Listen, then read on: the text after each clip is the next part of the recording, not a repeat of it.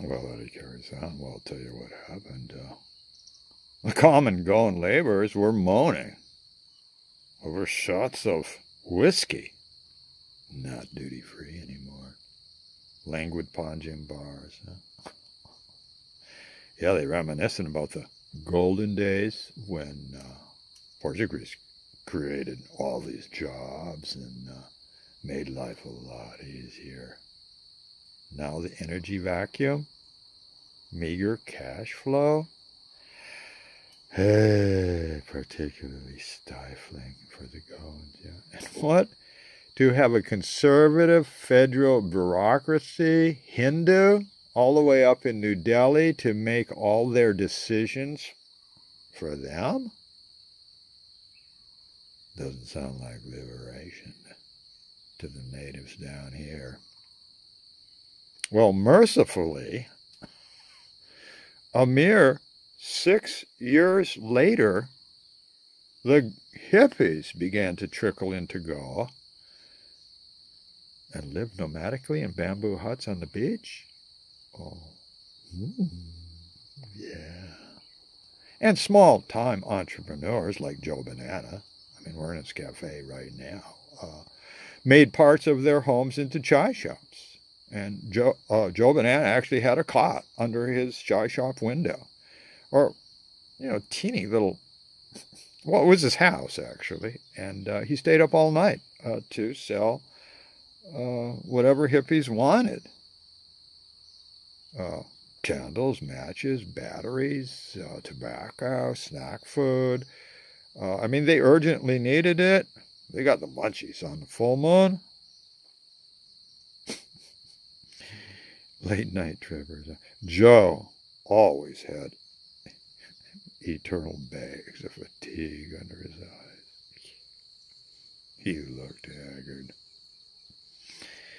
Well, the hippies raised the meager standard of living. Remember the daily wage, like Xavier said, 10 cents a day, one rupee a day. So when a hippie rented a house for $5 a month, it was equivalent to 50 days of labor. I mean, this is like chopping up lava into blocks to build houses, road work. I mean, the most hard work.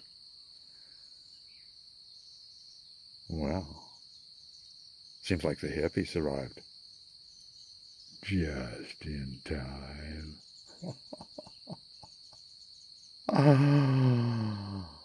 To replace the Portuguese culture. I mean, look at, they're used to Europeans. They've lived with them for 500 years. So this wasn't so freaky for the Goans to have a bunch of Europeans and Americans come on, flooding on in. And, yeah. All right. The dates about Eddie, the Portuguese, the early hippie scene, successfully sorted out on to celebrate. I order a thick slice of carrot cake and become a melted down lizard lounge in the German bakery. Fresh bread. And read all the English language newspapers. I'm a newspaper freak. I'm a trained photojournalist. And there's about 5 English newspapers. Now, Times of India, the most professional and with the most in-depth international articles. And I'm looking at the paper today. Oh, yeah. And they're interviewing the renowned Buddhist monk, Thich Nhat Hanh.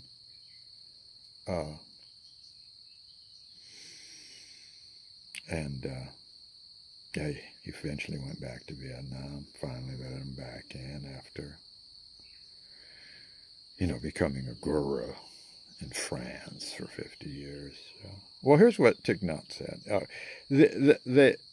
How would you react, or what would you say to a terrorist like these Pakistani guys that just shot up Bombay and killed 167 people? Thich Nhat Hanh said, first,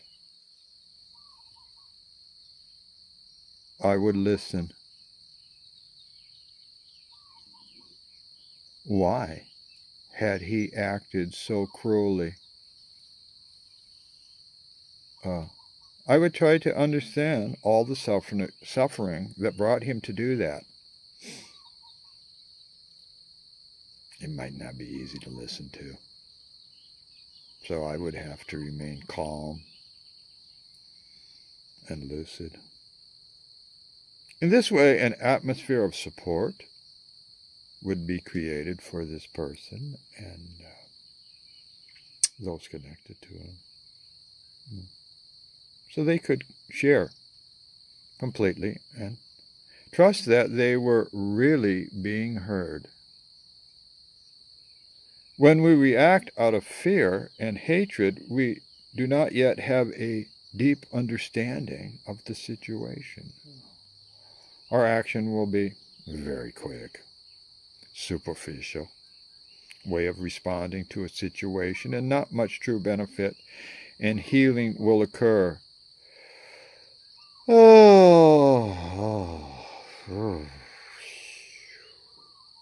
True Buddhist wisdom.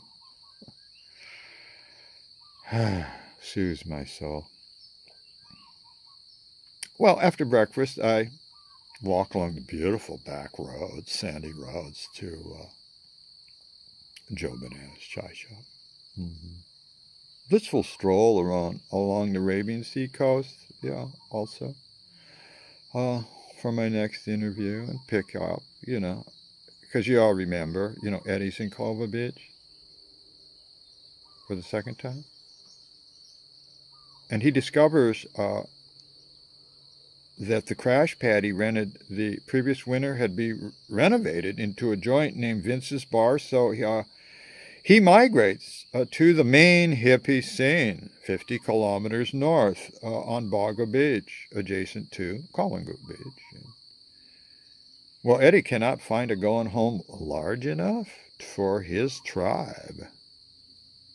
So he stays with different hippies as a house guest, a night here, a night there. And this disappoints his staunch friends, David and Sherry, who lived with him in Culver Beach crash pad the winter before.